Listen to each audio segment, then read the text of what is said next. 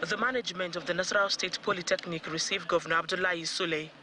His first port of call is the renovated ICT complex, which was destroyed during a protest by students some months ago. He inspects the engineering workshops ahead of an accreditation exercise by the National Board for Technical Education. We are 95% prepared. The visitor to the institution, the equipment you have seen.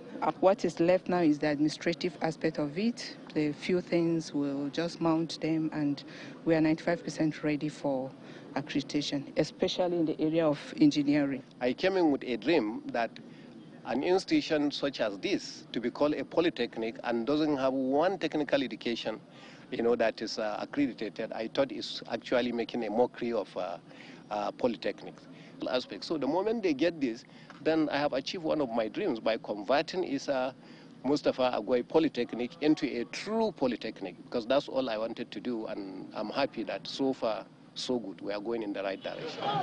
The governor also inspects ongoing projects at the western zone of the state, the ongoing Mararaban Udege and Udege Mbeki roads.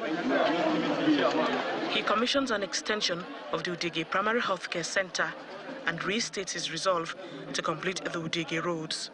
Let me also take the liberty of this occasion to reiterate the commitment of this administration to complete the ongoing Mararaba to Udegembeki and the township roads, which I have just inspected, and will continue by the grace of God